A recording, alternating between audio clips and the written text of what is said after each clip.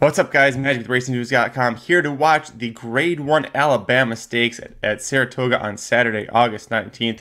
Race 9 on the card, and if you want to watch the race with me as I'm analyzing this live for the first time, click the link right here. They're loading into the gate. I'll see you when they break. All right, Defining Purpose is in the gate finally. Didn't want to go in, but she's in. They're off.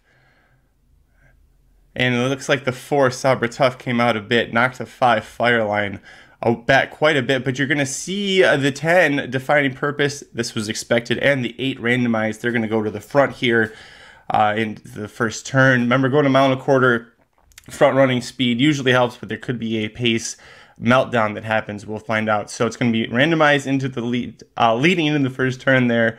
Wet Paint very close up there. I was very surprised to see her hugging the rail, kind of about in fourth there. It looks like Chocolate Gelato is sitting outside.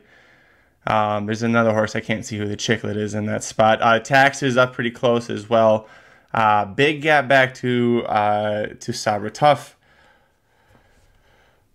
Julia Shining also not that far back, and by that I mean she's actually kind of mid-pack there. Thought that she'd be back where Gambling Girl is at there.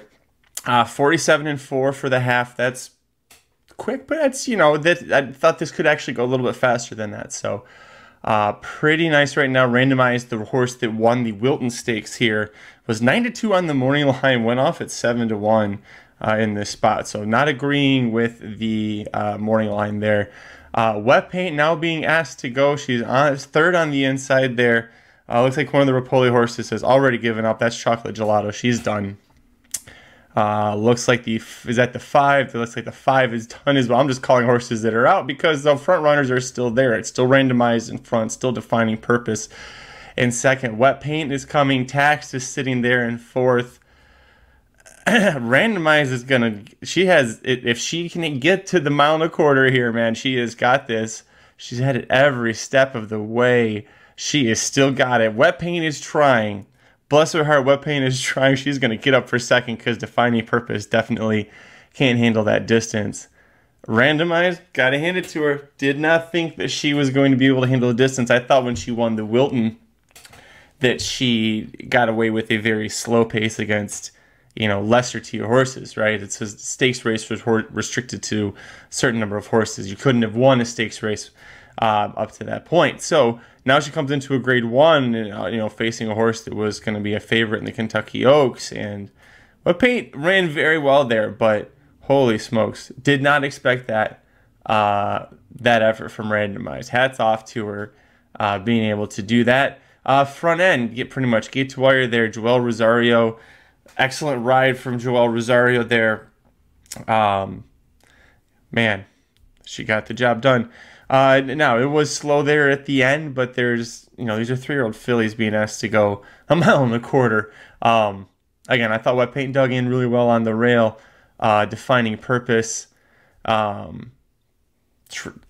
the fact that she held on for a third, I thought was impressive just because I thought that she would get to about a mile and a 16th and just completely quit. So it didn't happen there, or if she did quit, everyone else kind of quit behind her as well. As far as you know, things to take out of this, Randomized, very clearly a horse to watch out for come Breeders' Cup for the distaff. As far as, you know, watch how she develops. Might have one more start, maybe the Cotillion Stakes. We'll see what Chad Brown wants to do with her. Maybe save her for the Spinster at Keeneland as a final prep. We know Chad Brown likes to go there.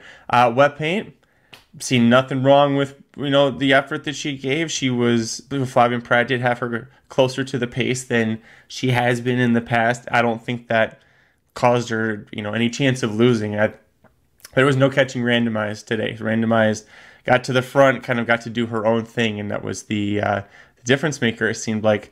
Defining Purpose, I think she is a really, really good, great mile horse, but, you know, mile and a quarter, no interest there. So that's what I think about that. That is the Alabama Stakes for 3-year-old fillies. Fantastic effort from Randomized. Fantastic ride from Joel Rosario. Credit where credit's due. Trainer Chad Brown had 2 horses in here. This one and Fireline. Fireline didn't fire, unfortunately, but Randomized definitely did. So Hats off to the connections. What did you think about the race? Tell me down below in the comments section. Make sure before you leave, you hit like on the video, hit subscribe to youtube.com/racingdudes. And until next time, good luck at the races. RacingDudes.com is your home for the best free picks for every race, every track. Summer's here, our picks are heating up. We want you to join us in the fun. Subscribe to the Racing Dudes YouTube channel right now. Click the notification bell. You don't want to miss a single one of our awesome videos. Want to make money betting horses? Bet with the Racing Dudes.